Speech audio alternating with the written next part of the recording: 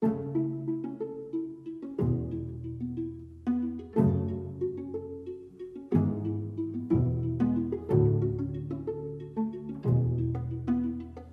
parents got me almost like an encyclopedia for kids. In 7th grade in middle school, we were in science class and we got to have our first lab. These books that my mother gave me that were all about animals and geology and atmosphere and how things work. I remember always asking my parents a lot of questions about things I saw or, just questions I had in general. It's one of the few things that I have a very specific memory about in elementary school, dissecting a very, very tiny frog. Excited. Interested. Excited. Probably engaged. Excited. Excited. Coming from school where things came to me rather naturally, so I didn't need to work particularly hard. And then in university, that changed rather quickly. So I guess I was kind of surprised that it is, in fact, even if you're passionate about something, it is quite hard work. Probably the uncertainty of the field. So when you're exposed to science, it's a lot of big words and big jargon and very specialized topics, and nobody really shares how you become a scientist. Trying to get into science and navigate science without any role models really makes you feel like you're doing it blind. I realized very quickly that the standards and expectations for me were not the same as for others. I was uncertain, how to navigate, and it's still something I have to be mindful of every day.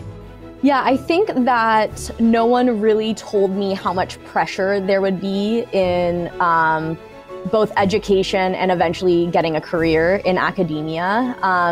So for me, one of the biggest obstacles that I had to kind of get through was maintaining healthy mental health.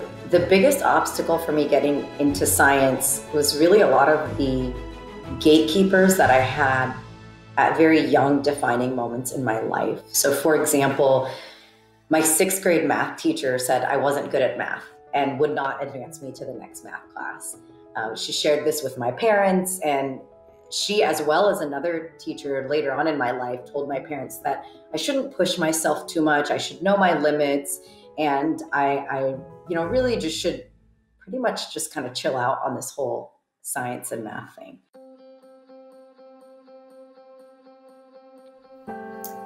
So my suggestion to young women would be to keep exploring. So find out what you're interested in, what you're passionate about, what makes you happy, and be open, because there are millions and millions of options that you can choose from, and you can do anything you want to. I would definitely say, if you're interested in science, if you feel like that would be a good fit for you, I would encourage them to follow that interest. The assumptions that people have about your intellectual capacity, about your ability to do something, or whether you should even be allowed to do that thing, it is difficult to maintain your confidence sometimes, and just to have a growth mindset. I would say just do it.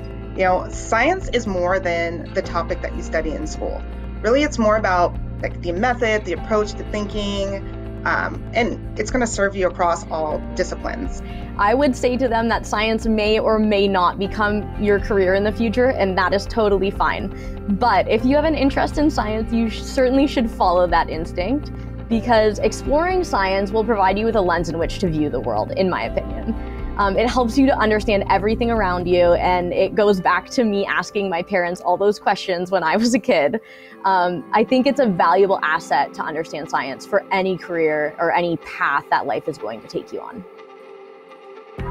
Really follow your curiosity. Just keep asking questions, keep exploring, keep pushing yourself, and follow that curiosity. Let it guide you.